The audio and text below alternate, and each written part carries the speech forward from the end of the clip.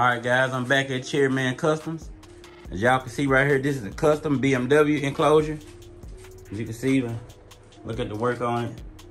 It's has the like the bed liner on it to protect it.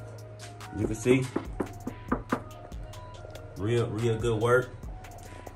And it has two ports, custom ports in it.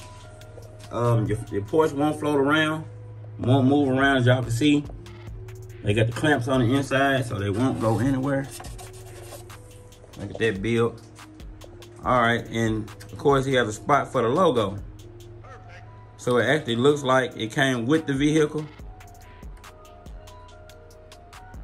So you won't have to worry about it just standing out a whole lot.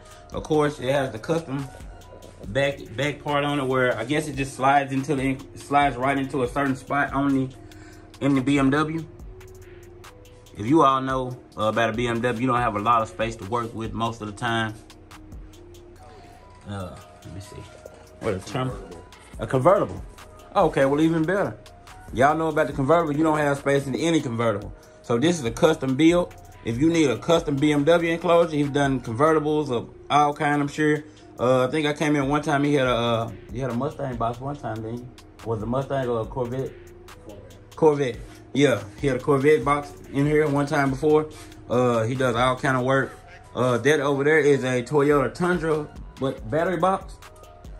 There's a custom deal right there. Tacoma. Toyota Tacoma. I'm gonna get these names right after a while, y'all. As y'all can see right there, custom. Y'all see the thing that hold the front of it down like that. I can't get it, I ain't gonna try to put it on there. But I'll just hold it there so y'all can see it's not quite finished yet. But he's still working on it, got a little sanding to do. And of course it has a top on it. If you have a Toyota Tacoma, did I say it right that time? Yeah. Okay, Toyota Tacoma, if y'all need one of those enclosures or anything like that, most of that stuff is custom, so you may have to bring the vehicle. But if you go to chairmancustoms.com, the contact information is there. His phone number may be on the website or email. You can contact him there on chairmancustoms.com. And he does have a YouTube with some of his older work on there, but you can go on there and see it.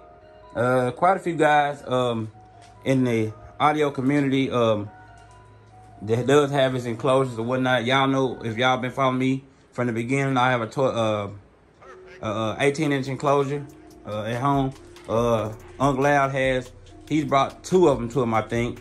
So if y'all see that stuff on there, if y'all see it, most time he built it, if I have it. And then he's got what else? The roof rack system that he does do.